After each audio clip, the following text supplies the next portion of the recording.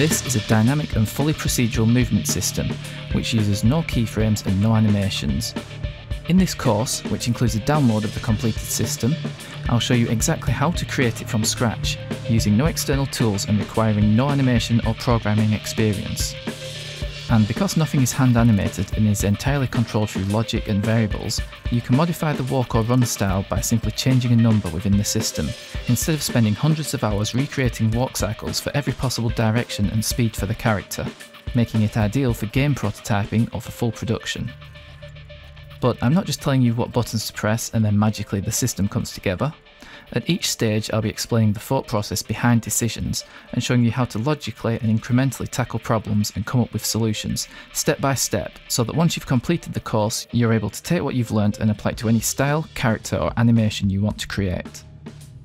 This course uses Unreal Engine 5.1, but we don't rely too heavily on any inbuilt functionality, and we have manual control over every aspect of the animation. So the same concepts could be applied to creating procedural animations in any engine. This system operates as a single control rig node, so it has high performance and can be used on many characters at once. This condenses 7 years and thousands of hours of experimentation into one video course. The information in this course simply does not exist elsewhere.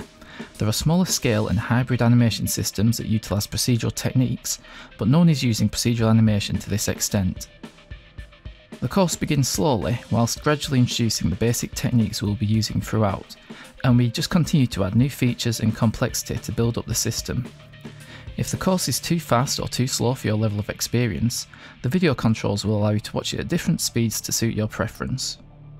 Currently there is no option to change my voice, so that's something we'll both just have to live with, but each step is demonstrated in the video, so if you wanted, you could even follow along without listening to my explanations.